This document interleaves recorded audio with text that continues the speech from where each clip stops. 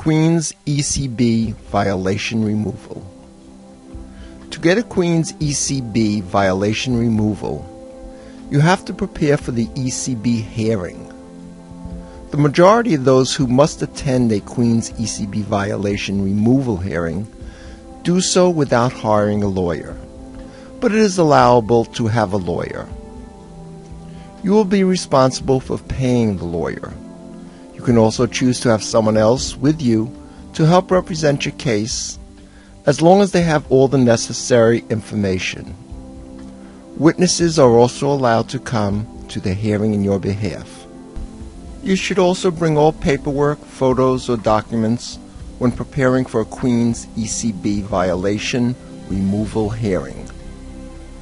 After you have gathered the required information, compose a statement explaining why they should approve of your Queens ECB Violation Removal.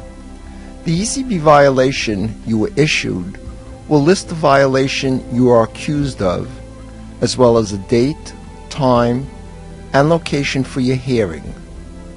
At this point, you will be requested to defend your case if you want a Queens ECB Violation Removal. You should be prepared to explain why this ECB violation should be removed. If for whatever reason you cannot make it to your scheduled Queens ECB Violation Removal hearing, then call New York's Government Information Hotline to schedule a new one. If you are in New York City, this number is simply 311. Regardless of what you do not simply skip the Queens ECB Violation Removal hearing, as this can lead to more serious penalties, including up to a $25,000 fine. Visit our website, www.queensecbviolationremoval.com.